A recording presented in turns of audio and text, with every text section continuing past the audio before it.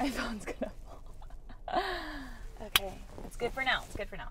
Okay, so I wanted to talk to you guys about something that was on my heart, and it has to do with marriage.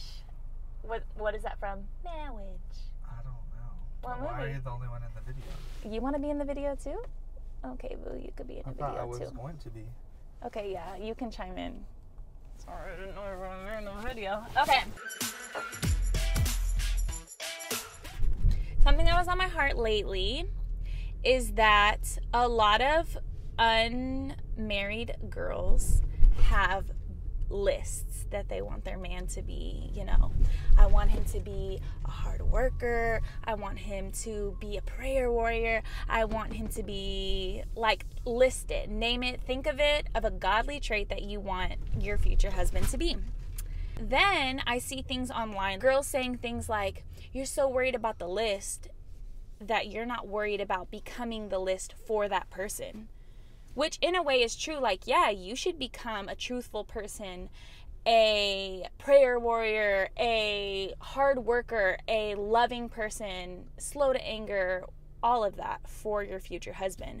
But I still feel like that mindset of, well, I need to become all of these great things for my future husband is a really self-centered mindset of Christianity. Like, we are not Christians to become wives.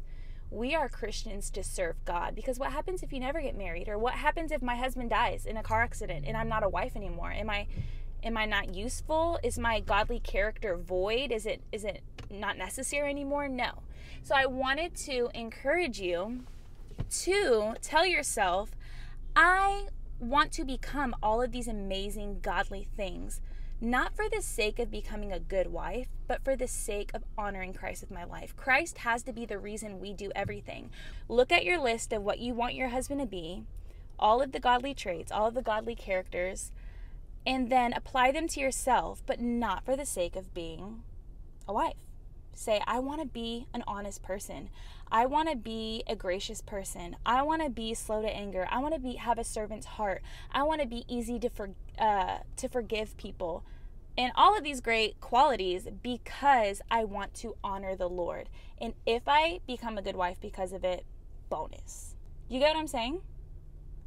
What do you think about what I'm saying? That it's good.